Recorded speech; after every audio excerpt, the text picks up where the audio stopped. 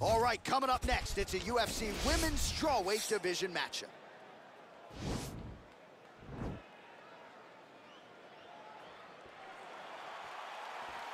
Ready? You ready to fight?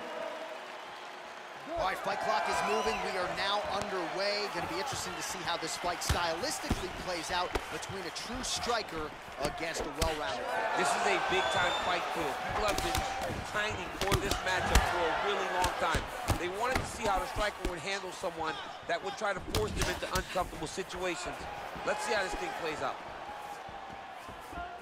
Continues to mix it up, going to the head, mixing in some body shots. Edge of your seat action as expected so far. Punch over the top. Nice 1-2 there. So 1 minute into this fight, and as many people expected, the action absolutely crazy, back and forth.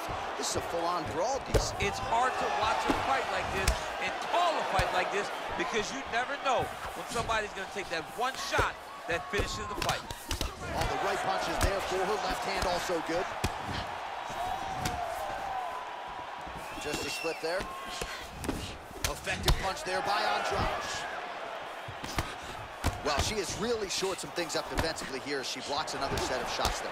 She said it was going to be a focus, get better defensively, and tonight she's showing that the work has been done. The Whoa! Oh, my goodness! Holy smokes! That was just a near-perfect strike to end the fight. It landed flush. I'm not even sure her opponent saw it coming. And this is exactly the way she drew it up. She said, I need to win this fight, but I need to do it by stoppage. I can't leave it in the judge's hands. If I'm going to take my career to the next level, I've got to get the knockout win here tonight.